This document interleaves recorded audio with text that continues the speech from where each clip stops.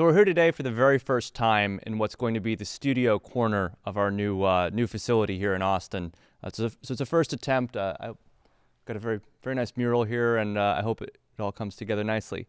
So we're here today to discuss our third round of microgrants. For those of you who haven't seen the other ones, this is a four-figure level grant that we're doing. We're trying to do more of, select a few every month that people within FUTO want to recommend for open source projects that they use or that they know people who use that could use a little boost or just deserves a thank you for having been used all these years. So every microgrant has a champion, as we call it. Somebody who works here and wants to talk about it. So I'll start with mine. It's the Gimp, the good old Gimp. It's been around since the 1990s. There was a long time when you really had three options. You could buy Photoshop for hundreds, if not thousands of dollars. You could steal Photoshop, or you could use Gimp. And needless to say, I used the third option for most of my time, made countless memes, designs, photo editing. It's been endlessly useful. I won't claim to be anything close to the top Gimp guru, but it's enough that it definitely deserves a thank you, and I'm glad that they get a microgrant this month. So today I am championing Darktable, which is a photo editing software.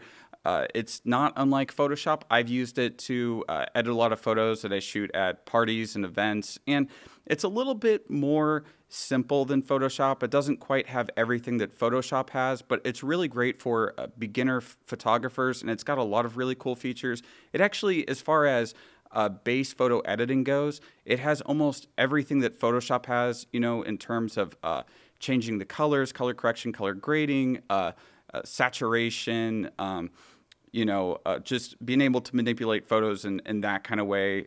Things that you would be able to do in a film lab. It's got great presets that you can build in, and it makes it so that if you are new to photo editing, you can have it set to basically like beginner, medium, or like a more advanced level where you get more and more options. So it's pretty easy to get into and to learn how to master, and it runs really well, and it also takes raw photo files, which is great. And yeah, so that's why we're giving it a microgrant of $1,000 this month. So Harpo, what are you championing today? So our next project is KiCAD, and we were originally reminded about KiCAD from a YouTube comment on our last microgrants video. So KiCAD is a piece of software you can use to design PCBs, electronic circuits, to then have them manufactured. KiCAD is the last piece of CAD software that I used when I was doing a circuit layout, and yeah, it's a great alternative to something proprietary like Eagle. So last but not least, Aidan, what are you championing today? So this month I'm championing FFmpeg. FFmpeg is basically the backbone for almost all video things nowadays, especially open source projects.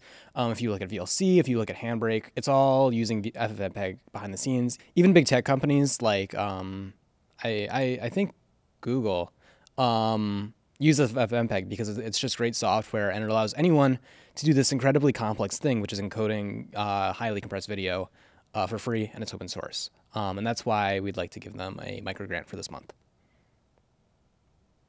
So if any of these projects that we talked about in this microgrants video interest you at all, we will have links to where you can find them in the description below. We really encourage you to go and check them out. And if you end up really liking them, consider, throwing a few bucks their way to help open source, engineers at least make a little bit of money. Thanks for watching. Stay tuned for next month's microgrant video. If you have any suggestions about what should be included in it, leave it in the comments below. And don't forget to like, subscribe, and smash that bell, smash that like. And as always, if you don't master your computer